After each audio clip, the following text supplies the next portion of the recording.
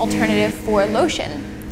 When I first started living a zero waste lifestyle, all I used to moisturize was coconut oil, but over time I felt like I wanted something that was easier to travel with and something that was a little bit more luxurious, and so I created a recipe for a really awesome 4-ingredient body butter that's also whipped, so it has the texture and consistency of whipped cream, and it works great to moisturize your body all year long in any weather. It's, to me, an amazing alternative to store-bought lotions.